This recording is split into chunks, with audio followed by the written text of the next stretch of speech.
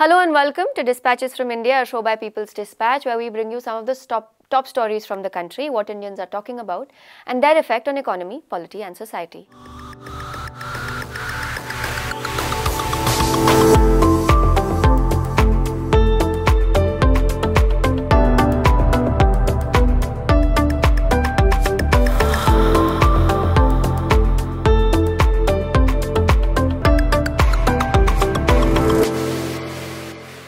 Manipur is one of the 5 Indian states where elections were held recently for a new legislative assembly.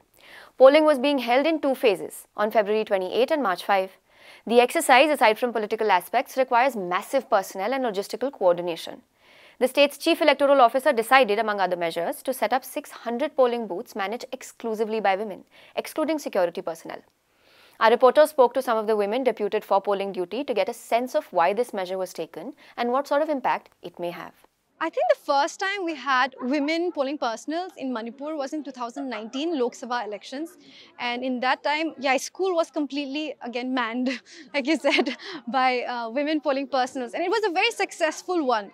It was done very peacefully and there was no complaints. So actually, I got a lot of reports from the previous officers that, in fact, women actually performed better. They were more successful and they were very careful and very cautious. I think it's because sometimes men tend to feel very overconfident and they tend to make mistakes because of the overconfidence. But in the case of women, they're more careful and they're always, revising and checking in case something is wrong. Another thing is, I think women are better conflict resolvers. I think they know how to handle situations in case it gets, in case people start fighting or there's some disturbance. They know how to calm people down. They know how to persuade them so that things go smoothly. So I think they have that skills from, social conditioning, I guess. Yeah. We have something called Mission 300. So 4 polling stations of Yai School and 1 polling station of Wankhai, which recorded a slightly lower than average percentage of people voting. These polling stations, we have been focusing on them, and we have had a lot of sweep initiatives, where we are trying to engage more people to come out and vote. And I think women will play a very big role, and the fact that we have all these women polling personnel, I think more women will feel encouraged to come out, and we even have creche centers in case women with child, if they can keep their child for a while, and then yes. And we also have, in some polling stations, we'll be having medical personals also. So in case they can take, the initial, any kind of health checkup if they want to get done. We'll be having some of the vaccination points in many of these polling stations also, so they can get vaccinated as well. So we're trying to have many of these things, multiple things happening at the same time in this model polling, in this polling station, so that people feel more engaged, not just as place where they can come to vote, but where they can actually engage with the community and they can actually get something out of it. The joint platform of central trade unions and sectoral federations or associations in India has called for a general strike on March 28 and 29 to coincide with the second phase of the budget session of Parliament. The countrywide strike was earlier scheduled for February 23 and 24 but was deferred due to the Omicron wave. The call for this national strike has been made to, and I quote, "save the people and save the nation from the destructive anti-national policy regime," end quote. The unions say that the central government's policies and divisive politics is what led to the strike. So the 28th, 29th March general strike this year, that call was given by the joint platform of the central trade unions and almost all the independent sectoral federations. The strike is with the slogan, "Save the nation, save the people." It is not just about the demands of only the workers, but it is to save the country from disastrous policies being pursued by the BJP government led by Prime Minister Modi. The demands, of course, include the demands of the workers, the demands of minimum wages, the demand to stop privatization, the demand to stop contractization, to curb the price rise, etc. All the earlier demands that were raised by the joint trade union platform. But in addition to that, the demands also include the demand for cash transfer for the crores of workers who lost their income, particularly during the pandemic period, workers and other sections of the people, and also free food grains for all the needy persons. Today, we all know the serious problems of unemployment is there before the people. Unemployment has increased, job losses have increased, crores of jobs have been lost during the pandemic period. Most of the jobs have not been recovered. Still, people who are working for lower wages and without any social security or other benefits. And it is during this period that the government has enacted the labor codes. The 3 labor codes were enacted during the last 1.5 years before during this period. And also the government is trying to curtail the right to strike. It has enacted the Essential Defense Services Maintenance Act. And also in addition to that, everywhere we see, wherever the workers are struggling, particularly in the BJP ruling states, the workers are being prevented, they are being attacked. And similarly, we have seen the under pressure, the government has repealed the farm laws. But even then, till now, the other assurances that the government has given to the farmers have not been implemented. So, and in addition to that, the national monetization pipeline. This is meant to, in one word, if you say, it is to sell the entire country. The infrastructure that was made by the people's money through their labor, everything which is ready-made is being handed over to the private corporates, national and international, at a very throwaway prices. The highways, the railways, the seaports, the telecom and telecom towers and the fiber. Similarly, the power generation, the private transmission lines, the oil and gas pipelines, all these things are being handed over to the big corporates, and they will pay, they will utilize this infrastructure and pay a nominal price to the government, which is actually just handing them over to the private parties for them to fleece the people. All the charges will increase. The user charges will increase, railway fares will increase, the gas and petroleum product prices will increase. All these things will increase. Ultimately, the burden will be on the common people, whereas the big corporates, they will reap the benefits. The ongoing crisis in Ukraine has resonated in India too, due to the large number of students studying in the European country. About 20,000 Indian students were reportedly in Ukraine at the start of the war. Many of them medical students.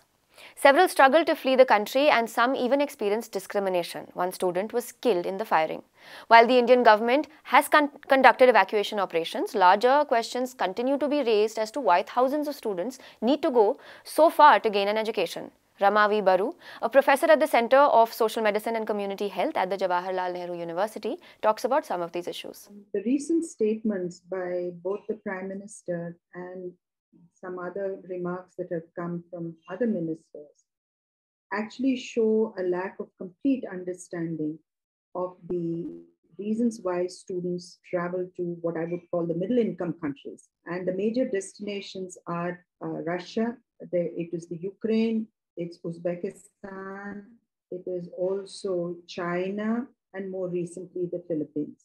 We have a public-private mix with about 60% of all medical colleges in the private sector and the remaining 40 in the public sector. And this is something that has grown over the years.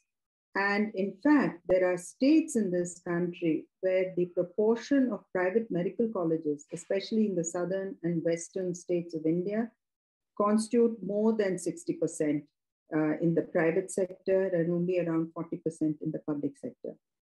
So we are talking about a fairly highly privatized medical education in India. And to add to it, we also have an unregulated private sector, which means that the fee structure, the quality of education, etc., are extremely variable in the private sector. And therefore, the people who make it through the common entrance exam for medicine, if they make it to the public sector medical colleges and the better ranking ones among that, they are able to afford it. afford the fee structure.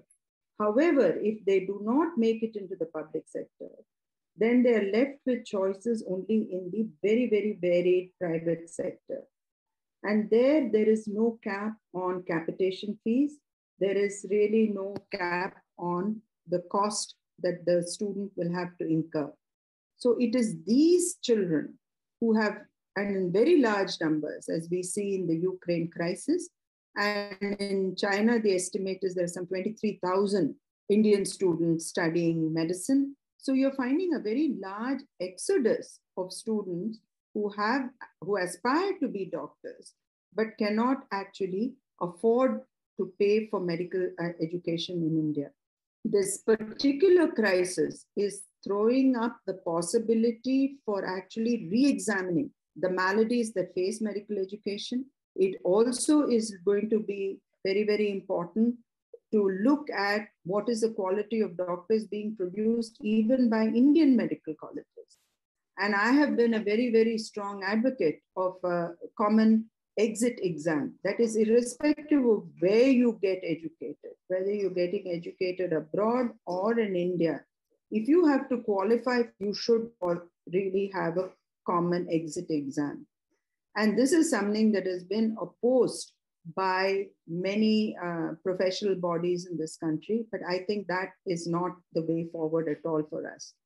I hope that this crisis will alert the government to look at this problem much more realistically and to actually bring in a system whereby the quality of medical education is regulated, and also the cost of medical education in the private sector is severely, in some way, severely checked, and to ensure that students, if you want to ensure students not going to countries which are middle income countries, then you have to do something to set your own house in order before you point fingers at young people who will have aspirations, who have the right to have aspirations and to a better life.